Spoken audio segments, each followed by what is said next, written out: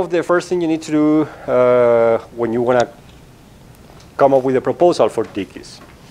And I said today that I'm going to be explaining this equation. And I asked who has seen this equation first. And I was really expecting to get a 0, like nobody saying, well, I never have seen it demonstrated. Ryan said that you've seen it, that you know what it is, which is pretty good, but it's way more than I thought. I only know of one textbook that has it, and I can give it to you if you think it's of interest for you. But it's really about understanding, well, if you want to know something about your astrophysical object, how many photons are you getting, what is the sensitivity you have, what instrumental things you need to put to really get it right, okay?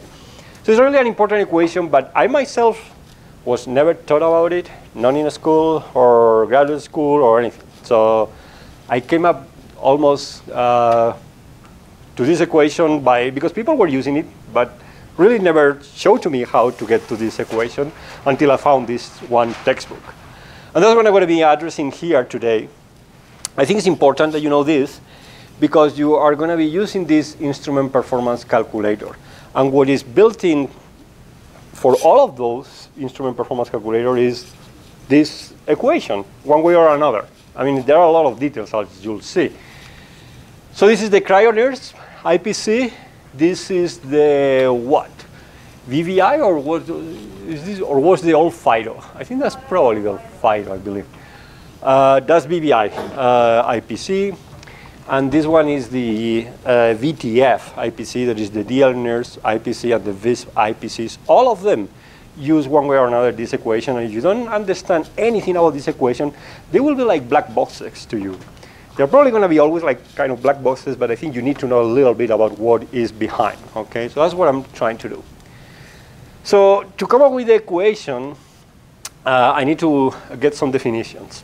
It's some definitions about, and Phil addressed this morning, transport of photons. And I'll define how do we quantify how photons are transported.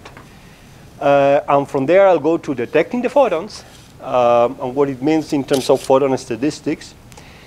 Then the complexity, the extra complexity added when you do polarimetry. And then I'll put an IPC, an instrument performance calculator that I made. So this is why I'm showing it here, because the other ones are black boxes to me. So this one I made, the one for IMAX Sunrise. IMAX is an instrument that is like VTF. You'll see, but it's kind of equivalent to VTF type of instrument. It flew in the balloon Sunrise. And the good thing of this IPC is that we tested it. So the balloon flew already. And we know it's right, so that we get as many counts as we were expecting, and we got the signal to noise, and everything is kind of validated. I have an Excel file for this, and it's not Java, it's not ideal, but I think actually having an Excel will work better, because you'll see the impacts of changing the size of the telescope, and you'll see how everything propagates, okay? And it is on the Google Drive. Okay. So I need to come up with some definitions of propagation of photons. Who of you here have had a radiative transfer course or stellar atmospheres? So some people, so it's like less than half. Okay, so that's good because then it still makes sense that I said what I want to say here. Which is, I mean, there are two things that are intuitive. One is that, well, you have a point source or a star that is really far away, so it's going to emit energy.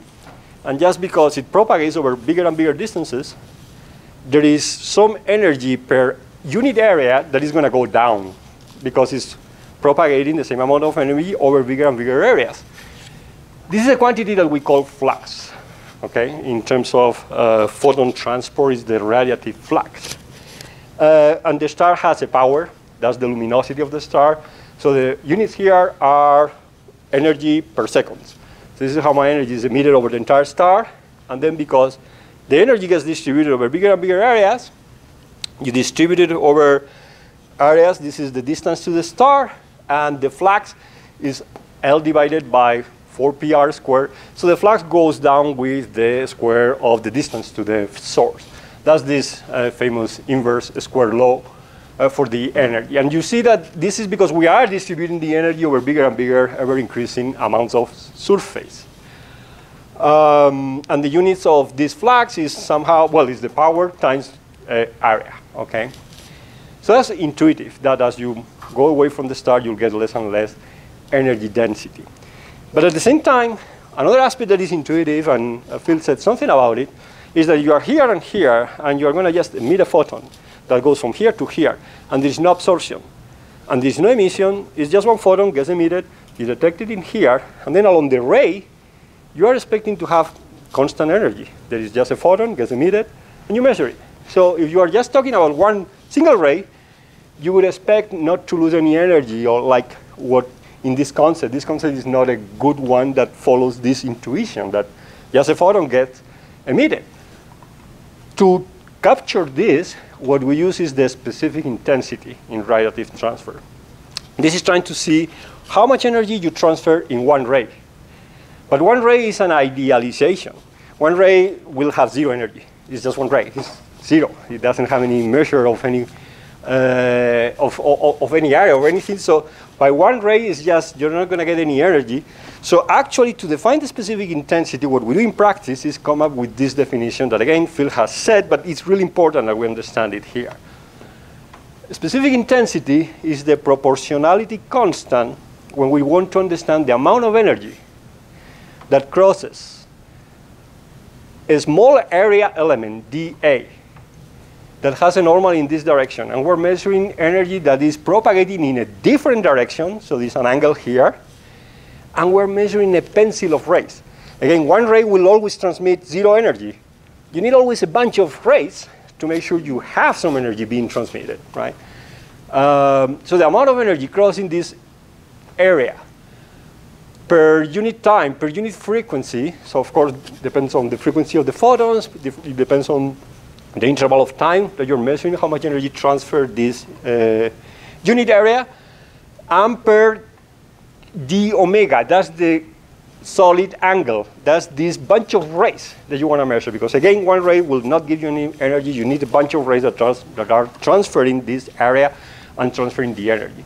So the intensity, the specific intensity, is the proportionality constant that you have in this equation, is the amount of energy crossing the surface area dA over the time dt in the frequency range d nu over the set of rays included in a solid angle d omega. Of course, if d omega is zero, there is no energy. That's what I was saying, that just one ray won't do it. So you need a bunch of them, okay? And you can't transfer energy. And you'll see that actually when you have this definition, is good in the sense that from one point to the next, the intensity doesn't change if there is no absorption or emission. And I'll show that in the next slide. But it's important to be familiar with the units of intensity. It's ergs per second, that's power. Then for flux, we had the square centimeters. And here we're talking about a specific color. So it's by hertz, frequency, or wavelengths, it could be. And by a stereo radian, okay? Because it's by this bunch of rays that you are transmitting in this cone over here. And actually, whether you use frequencies or wavelengths, you need to use this equation. And that's the relation between, so I think you all know this. There's not much that I need to explain over here. But then in the slide before, so here is about an area, and here is just one single ray, right? So how do you go from intensities to fluxes? By just doing the integral on the solid angle over here. And you do the integral, this quantity will go down with r squared, but the intensity, as I'll show in the next slide, will not. And the units of fluxes, in this case, because the intensity is by unit of frequency, here this flux is also by unit of frequency. There is this cosine theta here that I hope you understand that is needed, because we're talking about the energy to transfer the element of area. So your photon goes like that, at 90 degrees, there is no transfer. So that's why you need a cosine theta there, okay? So that's how a specific intensity is defined in radiative transfer. And that's the secret of the photon counting. There's one more aspect that we need to explain, and it comes in this slide, okay? Now, we do have an emitter and a receiver. There is rays that are going to cross this element of area, and some of them will also cross this element of area. We're just going to look at those rays that are crossing both Okay, they're going to cross dA and dA prime. So we're going to see how much energy transfers dA, and what is what we need to do? Well, we need to apply the equation that I just showed you. That's the definition. That's the amount of energy that will cross dA. But I'm saying one more thing. I want to see the rays that also cross dA prime, meaning that my cone now is the one subtended by dA prime as seen from here. It's all definitions, okay? There is no more string physics going on. So the cone before here, it was undetermined how big it is. Now, because I want all the rays that cross here, also cross here, the d omega is determined by the subtended angle by this guy. So the d omega is this one here, okay? And then I can apply the definition, but now to this receiver over here, and I have dA prime, and to know how much energy transfers dA prime, I have to do the same definition, right? The same definition as before, but now is the energy that came from there. So the cone angle, d omega prime, is the one that this area subtends as seen from this guy there. So meaning that d omega prime now comes from there. So there is no mistake here. There is no prime here, and there is a prime there on purpose. That's what we're saying, that we want all the rays that cross this one and cross this one, okay? And this is just by definition, okay? So because all the rays cross this one and all these rays cross this other one is the same amount of energy, okay? There is energy conservation. I don't have emitters or receivers in here, so it should be the same amount of energy. So I can equate these two guys, put this definition in here, and then you get that the intensity, the specific intensity, I nu and I nu prime are the same. This is the radiative transfer equation, the simplest case. And actually, I think Phil had it. Phil had this equation. And of course, what I'm saying is zero, because there is no absorption, there is no emission, so this guy is constant. And that's what I just shown. That's the simplest solution of the radiative transfer equation, okay? So the intensity, the specific intensity defined in this manner is constant along rays. Not rays, but bundles of rays, okay, d omega. So what is important here is the following. That's the sun. That's going to be a fraction of the sun. And who is this? This time I want you to answer. That's your telescope. That's your pixels, okay? So we're going to use this one because that's where we are, okay? It's this equation. First thing that you do, in any telescope, if the rays are coming like this, you put your detector at 90 degrees, okay? So cosine theta prime is 1, okay? That's just mechanical alignment. So you can get rid of it. And that's why I don't have it here, okay? This is amount of energy reaching here. What two things can you do to increase the amount of energy? Well, there are a number of things, of course. Brighter, if the star is brighter, that will help. Longer time, more frequencies. But there are these two guys. What are they? Well, about this one, d omega prime, what we said is whatever angle you subtend on the surface of the sun. So that's your pixel, you project it to the sun, how many arcseconds? That's what this guy is. And what is dA prime? Well, the bigger this one is, the more collecting photons, the more photons you will collect. So what is that? The primary mirror. Okay, that's the primary mirror of your telescope. So this guy is the telescope, this guy is your pixel. The one pixel here that subtends an angle on the sun. Okay, so this is the equation we need to use to know how many photons we are getting on the detector. Did I go too fast? I see faces of people that understand what I'm saying, and others saying there is a trick here somewhere. It's actually all definitions, okay? So, okay, well, that's the equation, okay? Yeah. Can you repeat the pixel part? The pixel. So, well, okay, I need to go here. So I have these two guys. And actually, the question is, who are they in practice, right? So here you have a collecting area. It's dA prime. And of course, the bigger it is, it's an area, the more energy you'll get. And you understand that that's the primary mirror. So here, for the pixel, I'm saying you are here, and you are saying, well, I need to subtend an angle on the surface of your sun or your star or whatever, right? And that one small, tiny little thing in here that subtends an angle on the sun. That's the pixel of your detector. So here is a point, and ideally, if you think about it, you would like your detectors made of points, an infinite of them, but of course, then they don't work. So your pixel has a finite size. But it's kind of the smallest thing you can think you can put in here, and you need to project it to the sun and say, well, my pixels are that many arcseconds squared, okay? So that goes into here, okay? So how many photons are you receiving in your detector? The number of photons that are reaching your detector, this is energy, okay? This is the energy, and it's photons, so you divide by h nu, and you have the number of photons. And I was saying no emitter, no absorption. There is no emitter, but there is always absorption. Who is absorbing?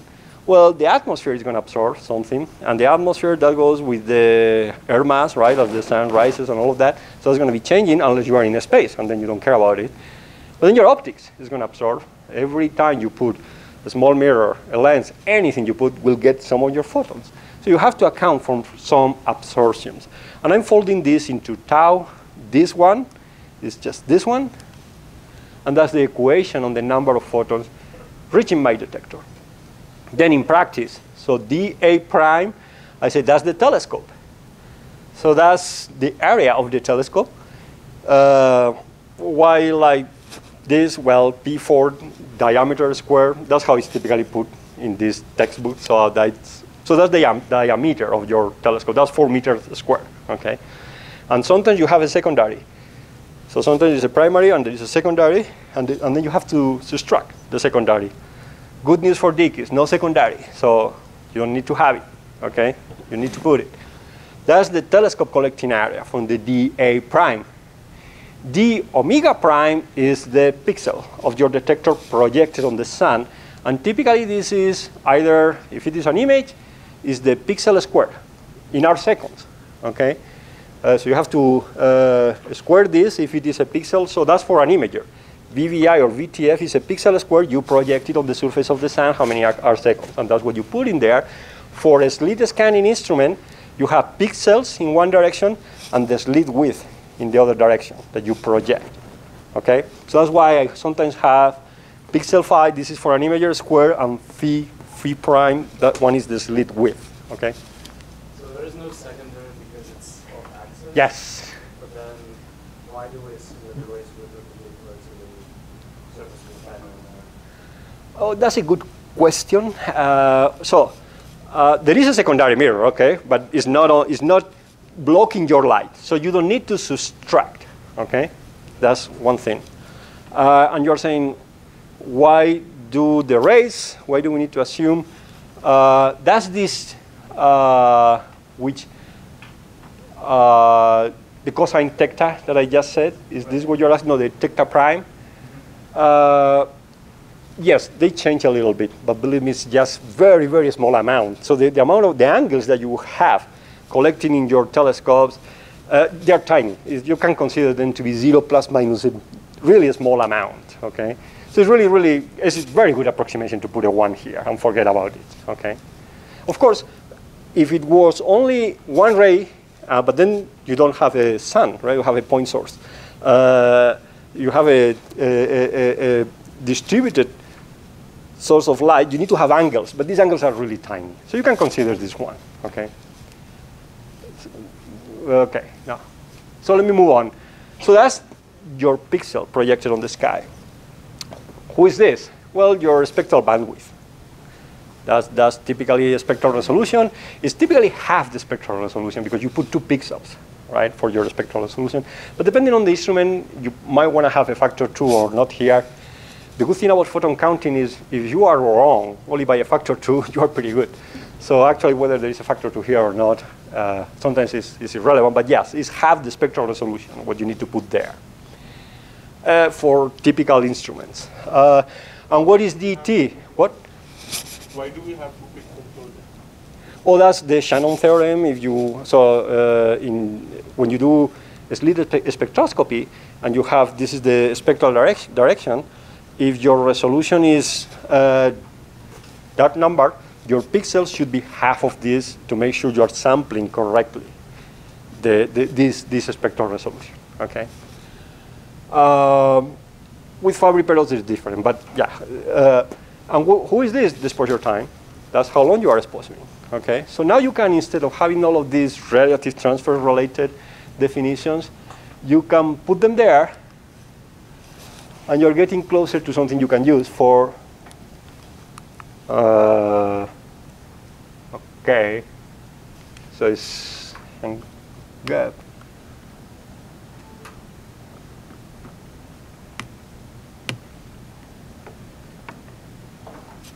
It'll come, I guess.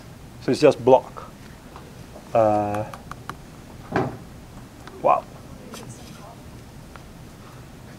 I had some coffee. Maybe it's the computer. Oh, look at this. Of course. Who said of course? Okay, let me see. If it is my computer. Yeah, it's the computer. Well, let me. Doesn't explode.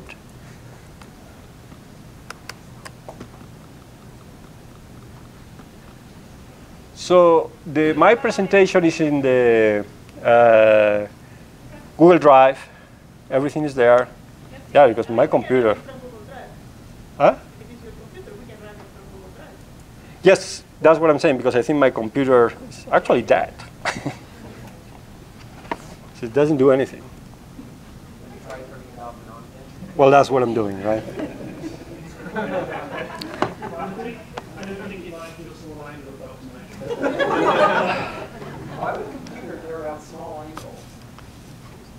Okay, stop it. We don't need to edit.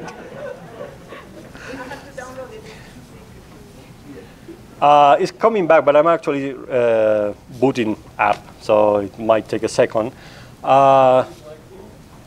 Well, you will have to download it too. You have it too? Okay, come here. Well, maybe I have it back, my computer, so, well, yeah, it's there. So, well, I hope. Okay, there it is.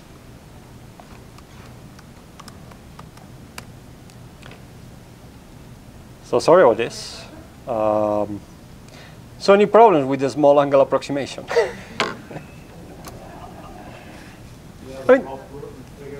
No, I don't. I really don't. But actually, I had figures that I found looking for this receiver. That figure was very interesting that I found it, because well, you know, I think I know what the problem is this guy. The math. Wow.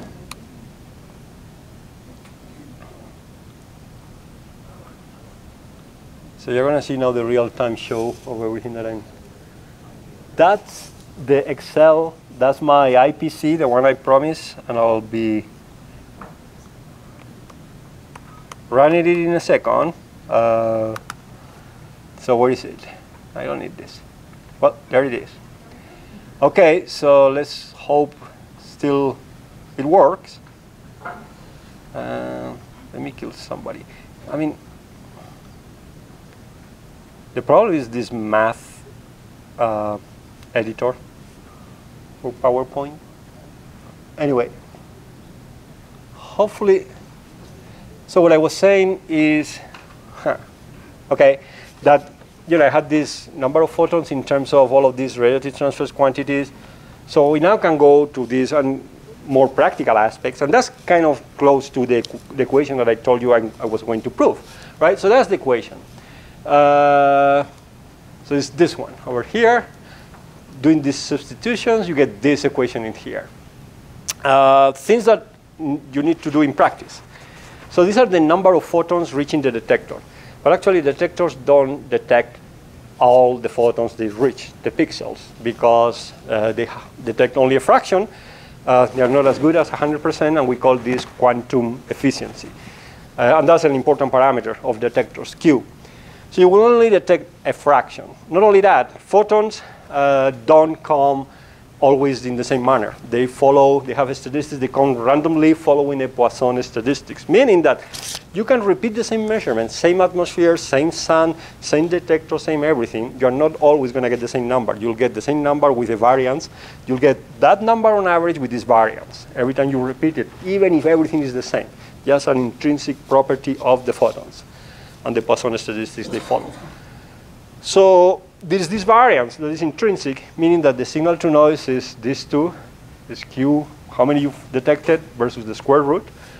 So you need to put the square root in here, meaning that that's the square root of this. So it's the square root of this guy with the quantum efficiency added in here, and that's the the units of the intensity.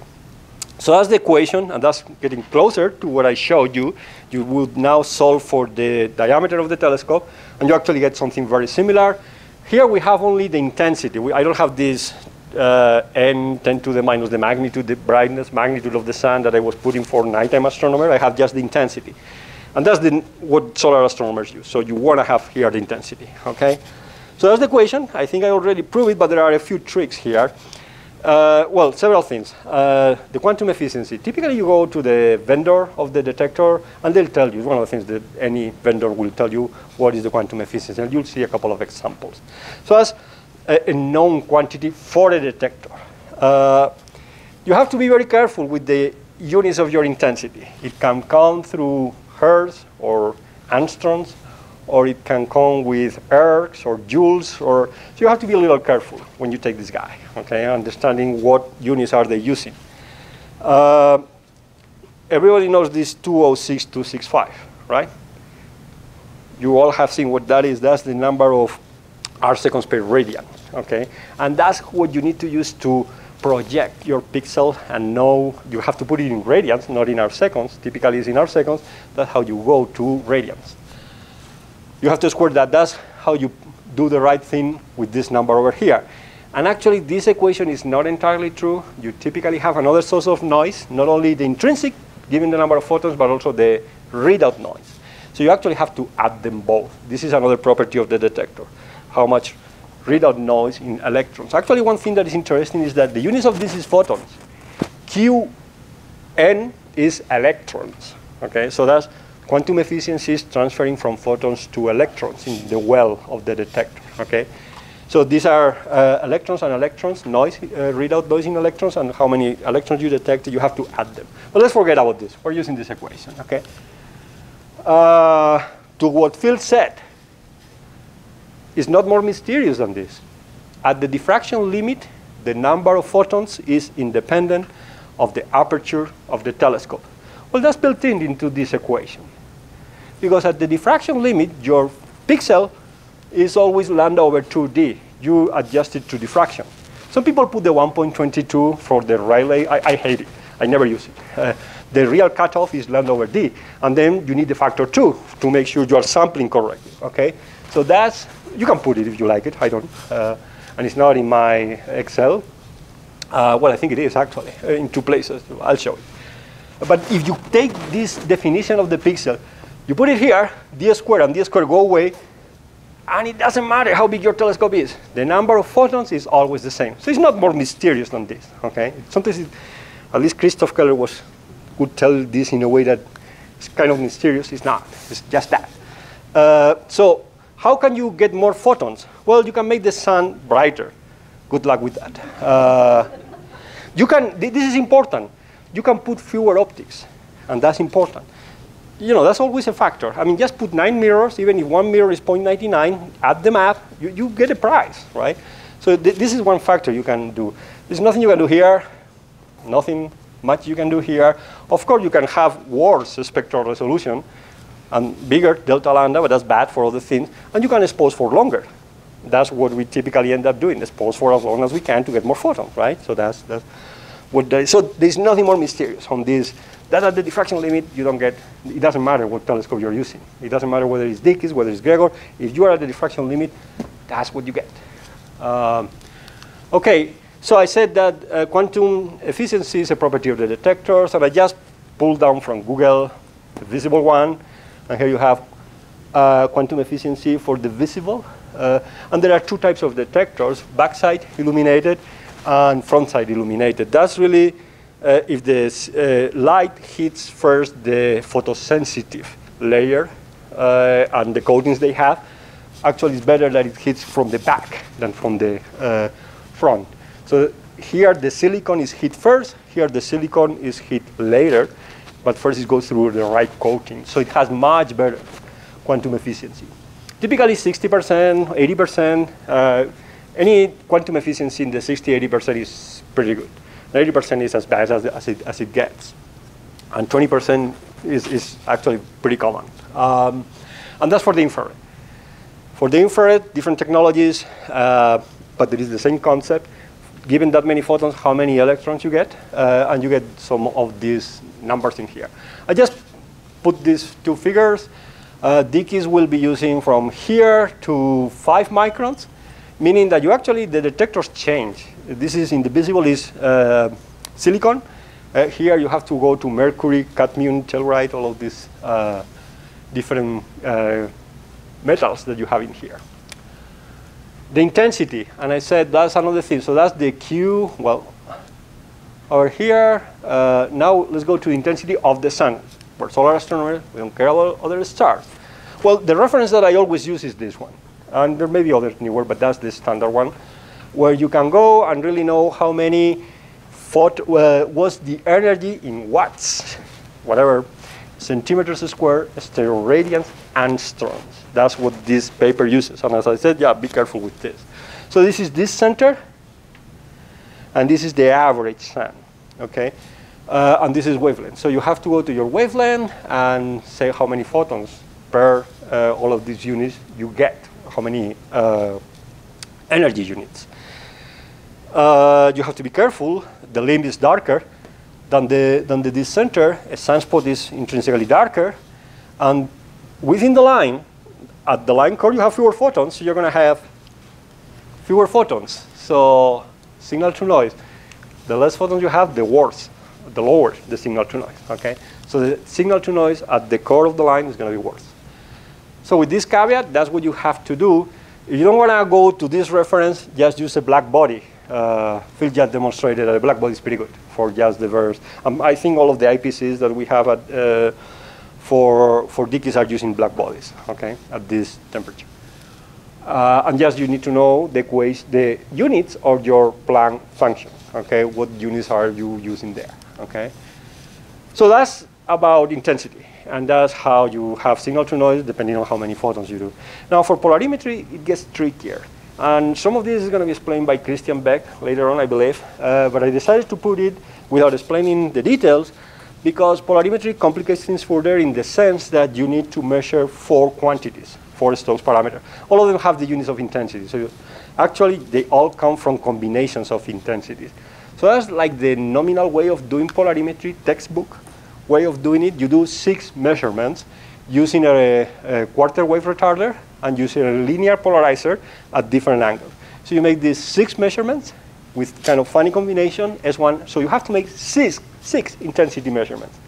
Okay, and that's important because the more measurements you add, the better the signal to noise is going to be, right? So how do you transfer or how do you include in your definition the fact that you're making multiple intensity measurements into the benefits in this final signal to noise? That's what I'm explaining here.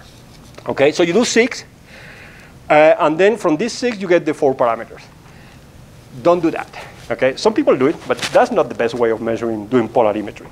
You can do other things that are way better. That's just because this one, I think this is the one that is in the textbooks. That's how sometimes even the Stokes parameters are defined. And that's why I decided to put it, but it's not the most efficient way of doing it. In particular, for 4 parameters, you do 6 measurements, and you would wonder why, right? For 4 Stokes parameter, you can do just 4 intensity measurements, and you're faster. VTF, for 4 Stokes parameter, measures 4 intensities. All of the others actually measure 8, not 6. It's even kind of worse. Why? Well, it's a rotating wave plate, has other benefits, and it's a long story. Maybe Christian will explain it. But the thing is that to measure 4 Stokes parameter, you have to make a combination, several intensity measurements. And that number should be at least 4, or it can be larger. Okay? So you end up with a matrix. This is not a Mueller matrix. That's how you go from a Stokes parameter to your intensity measurements. So I don't have a Stokes vector over here. I'm assuming you know something about it. I'm going kind of fast. So this is what is called the modulation matrix. And I'm saying this because actually you do the inverse of this matrix. It's not 4 by 4, but it does have an inverse. Okay, it has an inverse in some sense. You do an inverse, and then from the measurements you get the Stokes parameters on the sand, and from this D, which is the demodulation matrix, you can define these quantities in here. N is what was 6 before. It can be 4. It can be 8, depending on how many combinations you need to do.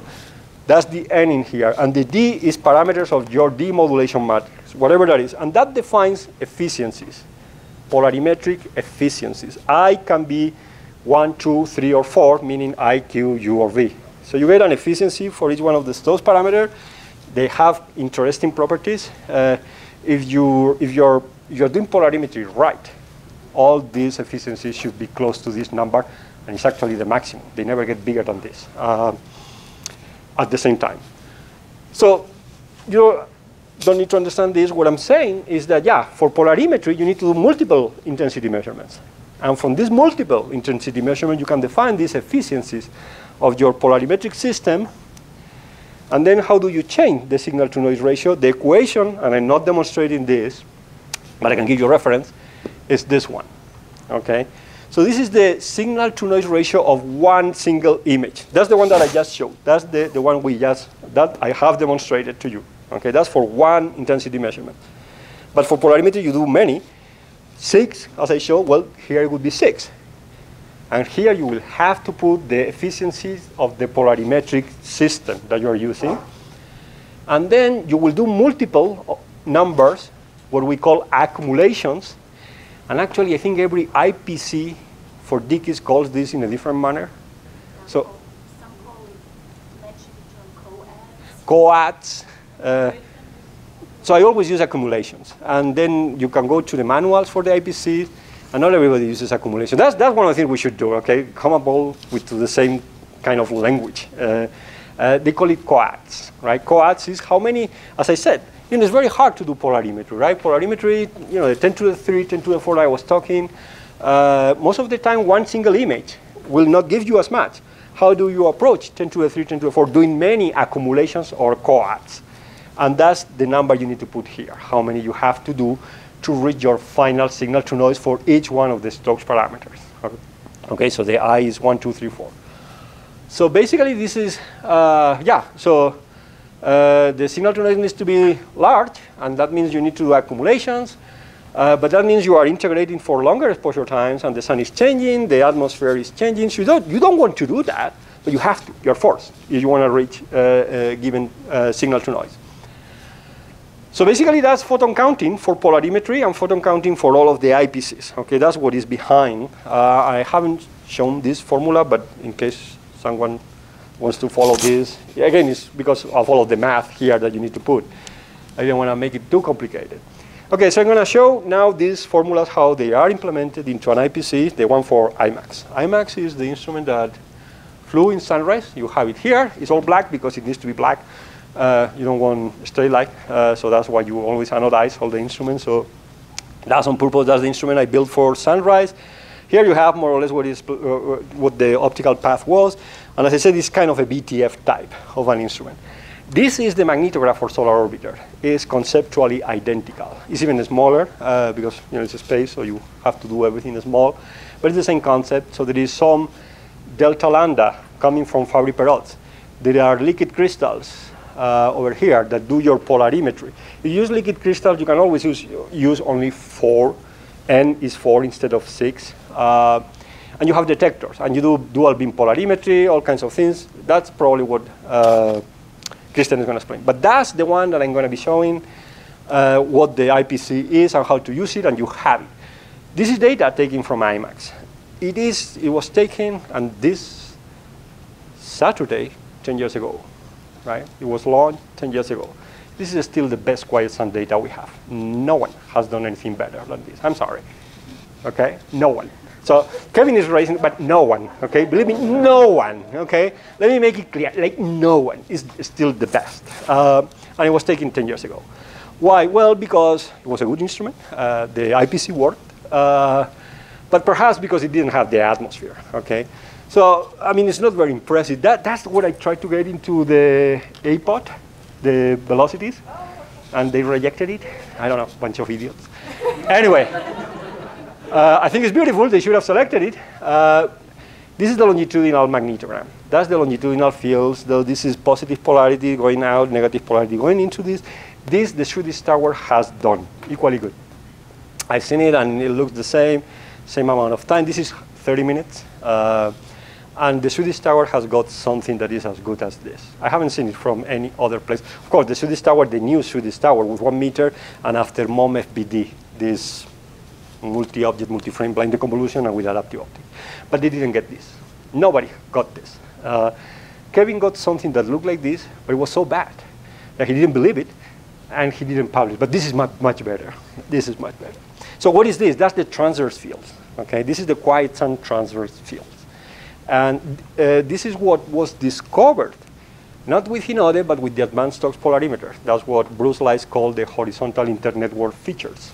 But it was with a slit, so we just saw them coming and going. But this is the first time we did a movie, an animation of these horizontal internetwork features. What are these? Tiny loops brought by granules. Some granules bring a magnetic field, a loop, so you are seeing the top here. And then actually all of them have opposite polarities on either side if you compare with this. That's because it's a tiny loop of a granule. The question is why some granules bring some loops, but most of them don't bring any of these loops. But again, 10 to the minus 3, that's the sensitivity here. We really want to do this with 10 to the minus 4 and see if they are more frequent. I'm sure they are. I'm sure they are. That's what Dickies can do, right? Okay, so if you go to the paper that explains IMAX, you'll find these two tables. And I hope by now you know what many of the numbers are. I put the equations here just to repeat them. So for example, there is a wavelength here. There is a spectral resolution of the Fabry-Perot. This is delta lambda, okay? This 65 milliangstrom goes in here. 0.055 arc-seconds per pixel. That's this guy. That's the size of the pixel. And actually here is matching diffraction. So we were here matching diffractions. You don't need to do it, but in here we did. Because we were pushing for the diffraction limit of a 1 meter telescope. What else? Focal, that's not important. The number of accumulations is NA. We computed using this equation. We saw that you need to have 6 for reaching a signal to noise of 10 to the 3, 800. That's at the core of the line, and that's at the continuum. Okay, as I said, at the core of the line, you're going to have lower. So the exposure time of a single image, which is the one that goes here, your detector, that's the exposure time we were using. Then because you accumulate longer, the total exposure time could be longer for getting whatever signal to noise you want to get. And then in here, that's the detector. It says how fast you can go. You cannot go with this detector more than 30 frames per second, which is, by today's standard, not good. That's pretty old. That's 10 years old. And look at the quantum efficiency, 25%. It was a pretty bad detector, but it was the only one we could find that worked in vacuum. So that was commercial and working vacuum, so we didn't have to care. IMAX was in vacuum when it was flying, so we didn't want to deal with air versus vacuum. So we decided to fly it, even though the quantum efficiency was bad. Other things, well, the full well is important. That's how many electrons you can put before you saturate. If it gets too bright and you produce too many electrons for a given number of photons, you're going to saturate, and that's bad. So these are the numbers that you can put in these equations. Okay, so with this, I'm going to now run the Excel, if my computer doesn't crash. And you're going to see, okay. Well, so I think you have it available, the Excel. Well, that shouldn't be a big download. The Excel is trivial. You cannot give information to work on So that's what we created for. So so people have it or not? Well, eventually you'll have it, right? Or okay, you have it already. Okay, good. There's a lot of information here. We use this for actually systems engineering of the instrument. We were considering here observing modes, properties of the ethanol. So it's the whole system integrated. All you need to care is about this photon flux, and also this data. I'll show you this data part of the spreadsheet. But let's go to the photon flux. So what is what I have here? R seconds per pixel. This 0.055, okay? In here. That's already transferring into radians. This is the 206.265. And that's the diameter of the telescope. Its sunrise is 1 meter. It's 100 centimeters, okay, over here. The wavelength, and I think this is with, that's the 1.22, so it's there. But because I don't like it, I also have the real cutoff, which is down there, right? So this is really where your MTF will go to 0. Here there was a secondary, so I have a diameter of the secondary. Sunrise was on axis, so I had to subtract it. So this is the collecting area. That's your spectral resolution, frames per second of the detector. And for example, well, and in here, that's the detector. Here I could select 2. I have a DALSA, the one we flew, but we had another one first that we tried and it never worked. I think it's available here.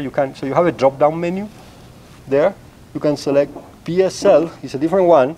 First thing you'll see is that this one goes red. Red because it's saturated. So it tells you, hey, it's saturated, it's a bad idea. Why? Because actually this one quantum efficiency was pretty good. It was 90%. So the other one was 25, so the other one does not saturate. I mean, you want always the highest quantum efficiency, and then go fast, right, so that you don't saturate. That's what you want to do. And well, this is the 10 to the 3. You are targeting 10 to the 3. This, or 10 to the minus 3. 10 to the 3 signal to noise, 10 to the minus 3 if it is sensitivity. That's the 10, which actually some people translate to Gauss, sensitivity in Gauss. Typically 10 to the 3 in the visible is a few Gauss, it's 10 Gauss sensitivity. So that's the 10 to the 3. That's how many accumulations you're going to need and how long it's going to take. So in this case, and it's a coincidence, you need 6 accumulations, as you saw in the table, and it takes 6 seconds, even though the individual images are shorter. But let me just show 2 uses. So let's say, well, okay, I'm going to go, that's sunrise, which is a meter. Let's put Dickies. So I have to put 400 here. And of course, you saturate, okay? Again, you have more photons per pixel, but that's because I haven't changed my pixel size to the new diffraction limit. If I do it, it's the same number, it won't saturate, is what I showed, okay? But here it's not linked. So I still have 0.055, right? If I put 0.055 and I divide it by 4,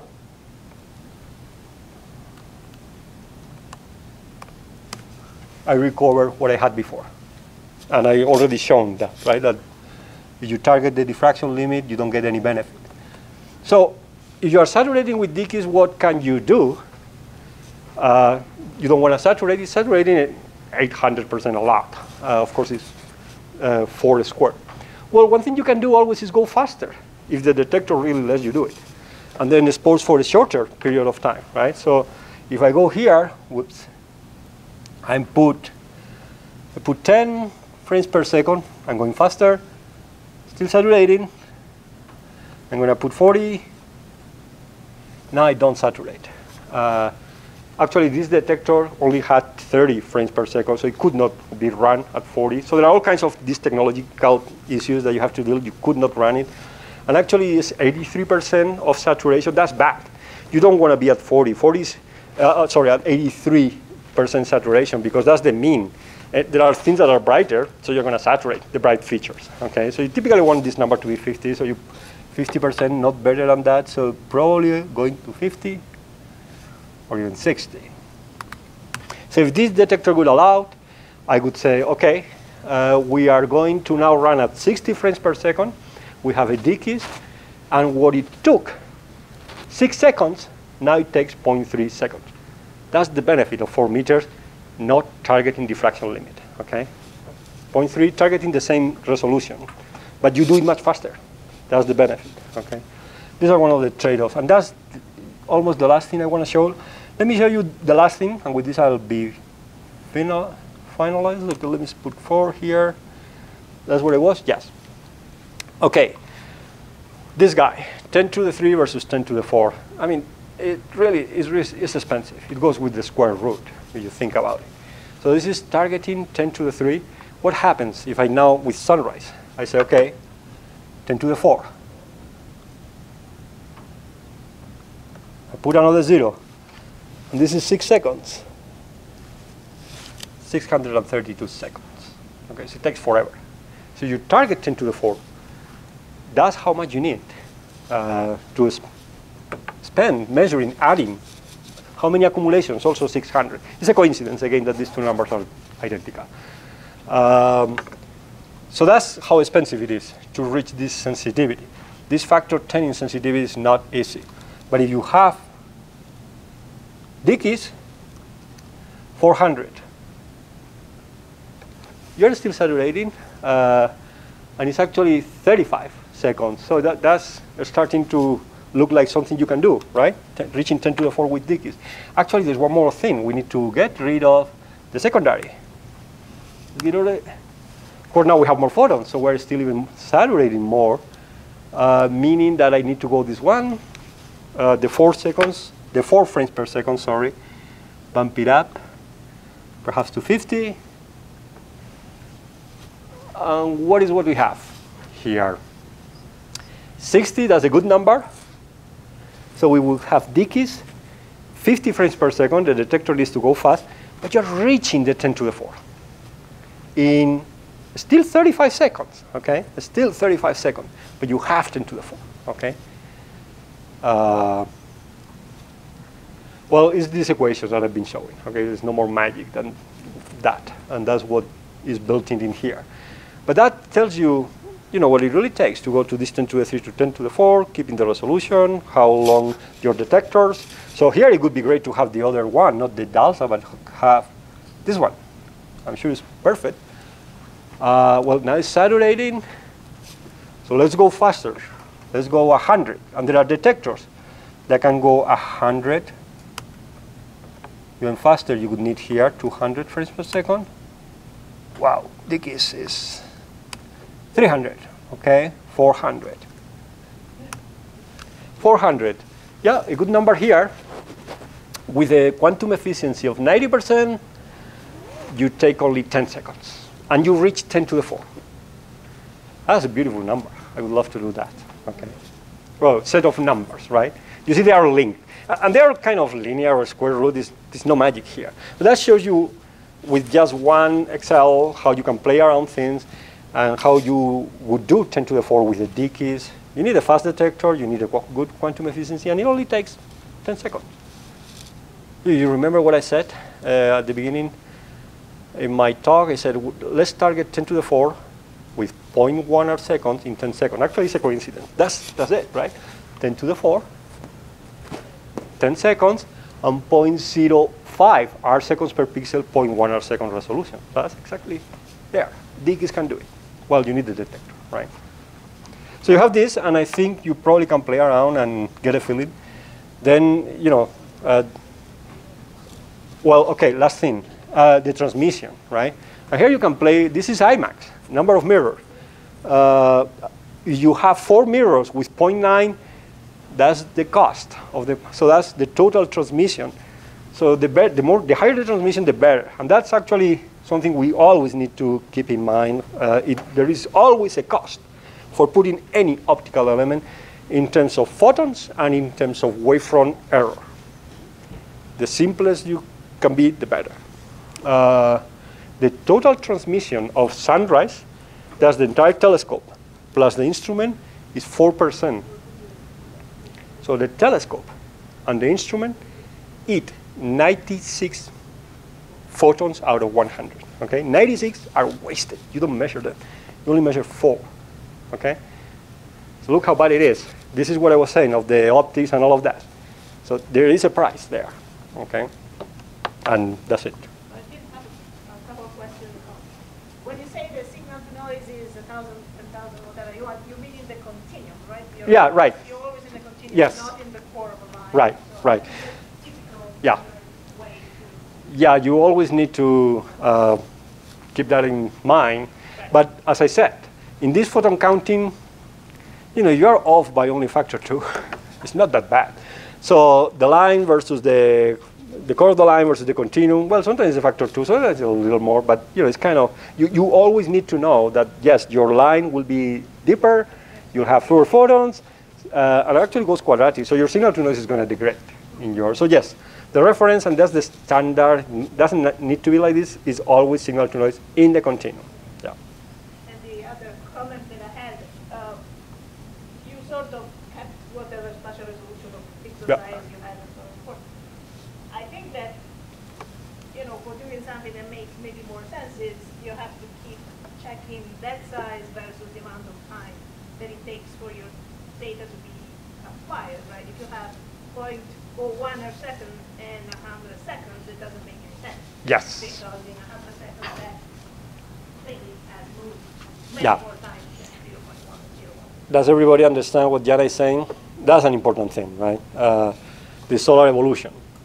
And just by solar evolution, things are going to evolve, and if you are exposing the number of accumulations for too long and things have evolved, it's not true that you have 0.1 a second resolution. Things have evolved, so yeah, you have to take into account. So that is And typically what people do there is, okay, if you really want to make sure, this is very, very, I never use this.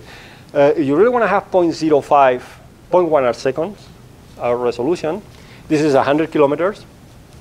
So 100 kilometers, take the speed of sound. Don't let a sound wave pass through your pixel. It's 6 kilometers per second, and you should not expose for longer than that. That's such a huge price. Nobody can afford that. So don't use the speed of sound. Use 1-2 kilometers per second. This is a more standard velocity of the sound. 6 kilometers per second is terrible. So yes. That's, yeah, questions, if you have any questions. Yeah. So, like, what if, like, you said, like, a diffraction limit and what else is depending on when you put your telescope? Like, what proof that you collect is depending on the size of your telescope. Why should that make sense to the telescope? Okay, let me go back to the presentation. Going back to my presentation has dangers, but anyway. So, okay. Well, it makes sense because well, let's go here.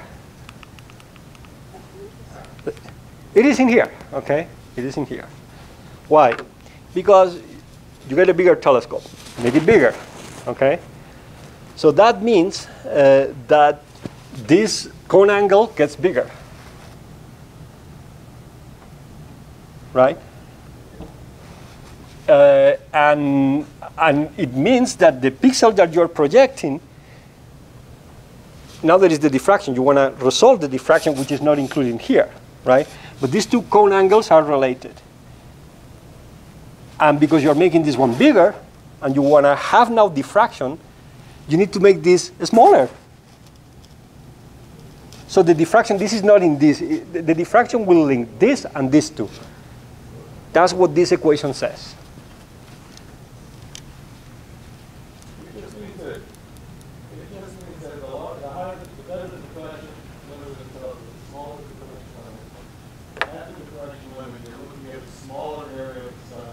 Yeah. So you're collecting more, but of a smaller area. So it compensates. Is this? So in the equations before, this is the d omega prime, and that's the dA. Right? If you link them, this is when you don't get that that dependence.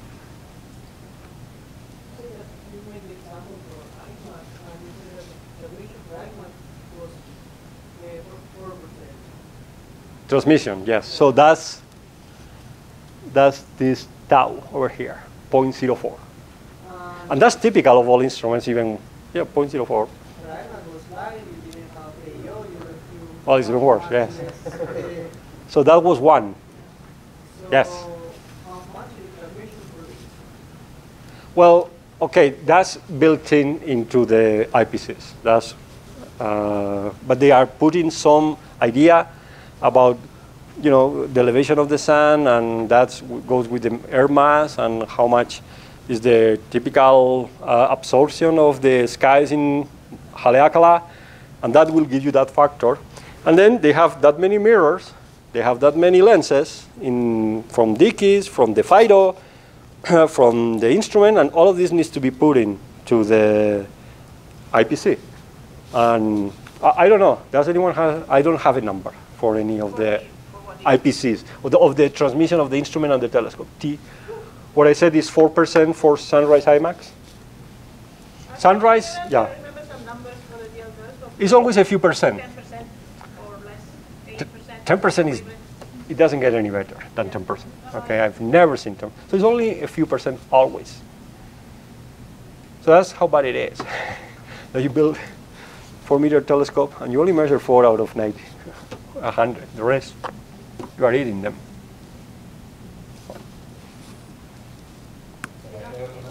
Yeah. Yeah, I mean, maybe now I'm contradicting what we are trying to say here, but I think we should all be aware that we will have slit spectrographs here, which maybe many of you are not used to.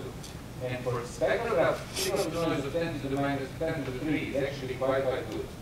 So I would say that we will notice some improvement also on that side. That when you have many data points to look at, in a way your signal to noise improves. Also, okay. resolution element is lower. You're looking at much more wavelengths than with the fabric arrow. Yeah. And that allows you to, for example, detect weaker magnetic fields with smaller uncertainties and so on and so on. Yeah, it depends on, yes, could be. Right. Well, right? If you have only 5 samples of your wavelength with the fabric arrow 10 to the minus 3, and I have 1,000 wavelength points in 10 to the minus 3, simply I better constrain my model parameters with that. if you are sampling at the Nyquist frequency, it is what it is, and you are really trying to get whatever spectral resolution, and then you don't get any benefit. But typically, and I think that's the case with the spectrographs, we typically reach too good spectral resolution. I think some of these spectral resolutions that we sometimes target are extreme and not that important on the sun. There is a debate there, but it's better to do it with a beer, I think. But yeah. Phil. So it makes me think of when you're using something like DKIS with these ridiculously high angular resolutions, you're going to get down to the point where you're going to start to see the fogginess of the sun's atmosphere. Oh. And what does that mean? What am I talking about? Well, when you get to hear about the non-LTE part, if that source function that we talked about, which is the emission per mean free path, individual mean free path, if that depends on the radiation all around it, and it's a bit like driving your car through a fog, instead of seeing a really sharp headlight, you see kind of a glow around it. And I'm wondering to what extent we're going to start to have to deal with that with DKIS. Based upon what I've seen on existing telescopes at 1 meter class, I would say we already see that. Yeah. In the difference between calcium and the G-band and stuff. So don't expect, just because the angular resolution is, 50 kilometers or 100 kilometers of the instrument, that the sun's going to let you actually see things at that resolution. You could have a little hot spot, like a headlight of a car, that's entirely smeared out by the fact that protons are having a hard time getting out and scattering. If it's pure LTE, you have no problem seeing it. It's really the source function that's locally the temperature. You see it. But it's scattering. Similarly, if you have a cloud in between you and the sun, you'll see all the structure in the cloud. It's only when the light is an integral of this radiation field plus the thermal source within the atmosphere that you might see that. So I think that's actually really important. You have a paper on that, I believe, right? You have a paper. Yeah, I believe that. Okay, good. I haven't read it, so I won't read it. Well, no. I mean, let me tell you something that I think, being my age, I've seen it already. So Goran Sharmer had a half-a-meter telescope, and he decided to have a 1 meter telescope. So he went from 200 kilometers to 100 kilometer resolution. And you still haven't hit that photon mean free path. So you are still approaching resolution of the photon mean free path. So he really got the benefit of reaching 1 meter. And the first time with a 1 meter telescope, the first day he pointed to the sun, he saw in the penumbras the penumbral dark cores. Before that, penumbrals were a mess, were bright and dark, and nobody knew what they were.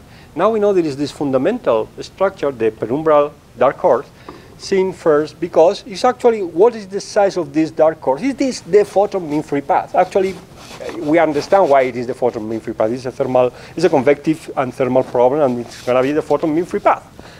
But he had the benefit of resolving for the first time 100 kilometers the photon mean free path. What you're saying is that benefit is not obvious for Dickies, and we don't know. And we'll see. I think what it will be is in the chromosphere. Yeah. Probably not in the photosphere. Probably not in the photosphere, in the dense photosphere. But the more scattering you have, probably will have some more things that we haven't seen with a 1 meter telescope. And I think I think really that Dickies is a telescope designed for the chromosphere. That's where we're going to make real progress. And it's exciting because we don't know what. Well, it's this layer that is terrible. That you're the guys that figure some of this stuff out. Yeah, I agree. Okay. I'm done. Yeah. Was the exercise clear? Do you want to spend another 10 minutes playing with it or no? Of course, it's clear. It's all linear, it's all trivial. That's a nice one. You can play with it, okay? And you can just keep in mind for Dickies, put 400 and take out the secondary.